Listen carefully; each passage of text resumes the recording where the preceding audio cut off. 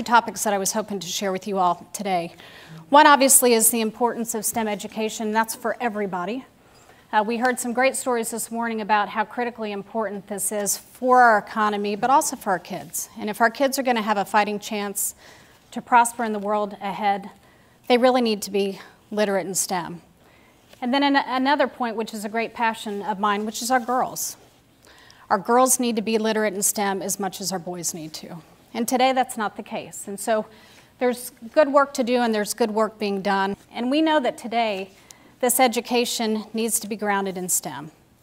So it used to be the case that if you were going to be a rocket scientist, you needed to know science, technology, engineering, and math.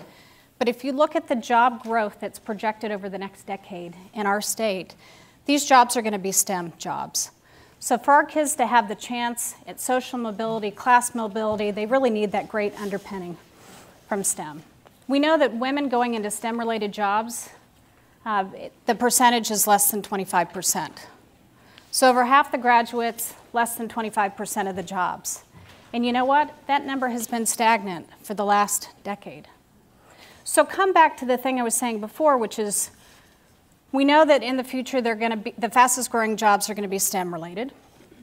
We know that in Washington State we have the second fastest gap that's being created between the needs and preparedness.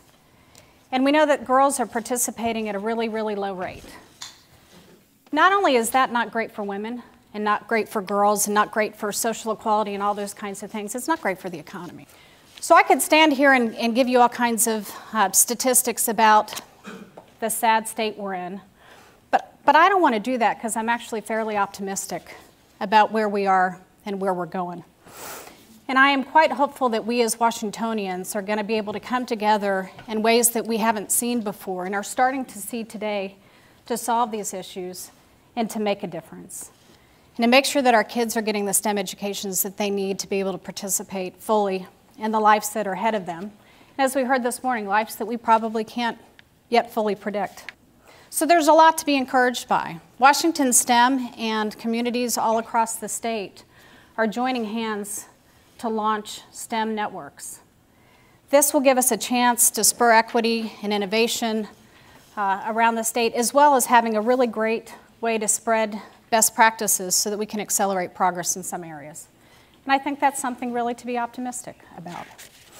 We need to continue to work together. We need to work across boardrooms and conference rooms. We need to work across party lines and build on the momentum that we have so that we can make sure that Washington State isn't just a great STEM state, but it's a really great STEM education state.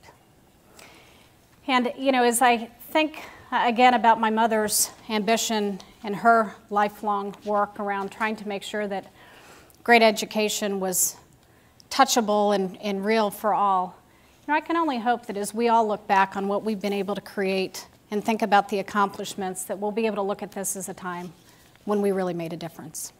So thank you for being here.